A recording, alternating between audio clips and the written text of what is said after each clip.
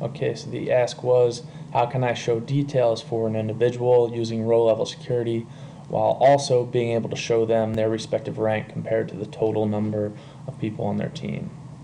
And figured out a way to do that. So right now we're logged in as Wayne. If we logged in as Chris, all we would see was Chris's information. Okay, so Chris is central, only those central states, and he's third of 3 people. The way we were able to do this is with 2 different sheets down here. The second one I can show you real quickly. So I created a duplicate of the user field using some functions in Tableau. So I'm not going to explain the detail of these functions, but I'll show you what I did. I did a lookup of the max user and then a 0 there. I also put that on. Okay, so that's now in this palette. It's now usable if I want to see it in my tooltip or something. But then what I wanted to do is compare that to the user that's currently logged in. So I created this row level test.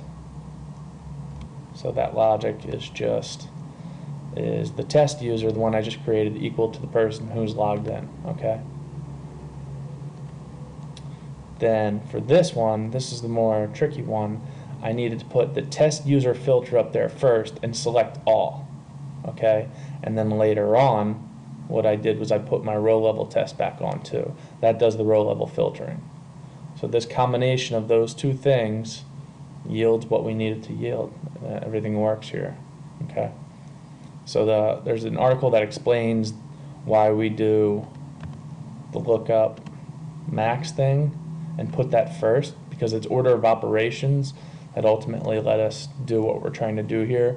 So if we just slapped on a raw user equals the user who's logged in here, it would reduce the result set so that it would always be 1 and 1. But using it the way that we used it here, it ends up working.